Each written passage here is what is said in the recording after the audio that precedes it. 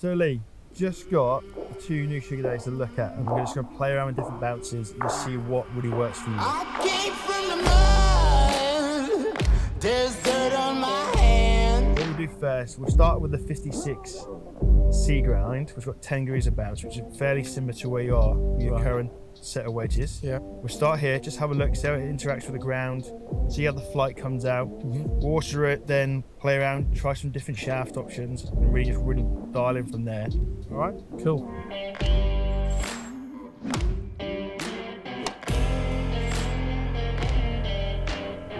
Okay, so let's flick you out into BP grind then. So this one, a little bit more bounce. This is at 13 now. Right. Okay.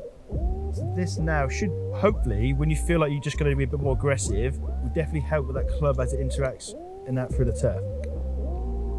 Okay, like even that one there, possibly like maybe starting in the heavier side. Yeah. But the difference is that club then still gets through the turf and exits the other end. And that's a bit of decel and a bit of... Yeah, I mean, many times you go and see golfers and they rock up and they've got like no bounce at all on their wedge. And I guarantee you they are duff. Because they're trying to just nip it all the time. Yeah. And they don't really understand Digging in. what the bounce is there for. They just look and go, oh, no. Like it's there because it helps, you know? Also, well you do when you look down the club face, when I see the grooves going all over the club, it does give you a bit of confidence because you think I can hit this anywhere, it does, yeah. and it's going to get some of the ball. So the bounce here is going to be, for this sort of scenario, will be a real big positive thing for you. So BP grind, let's have a look. that one felt good. Yeah. Oh, go in! Don't go in! Oh, it's gone in.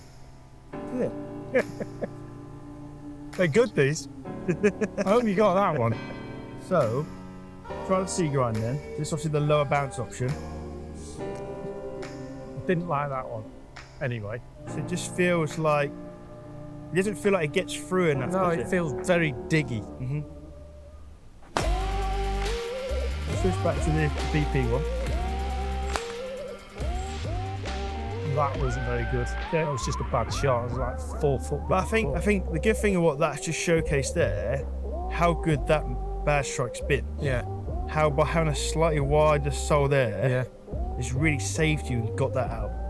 I think, as you said, there's no coincidence that the one I use the most has got the most loft, most bounce, the 56, and so with a bit more bounce on the others, I'll probably get to use them a little bit more. Definitely.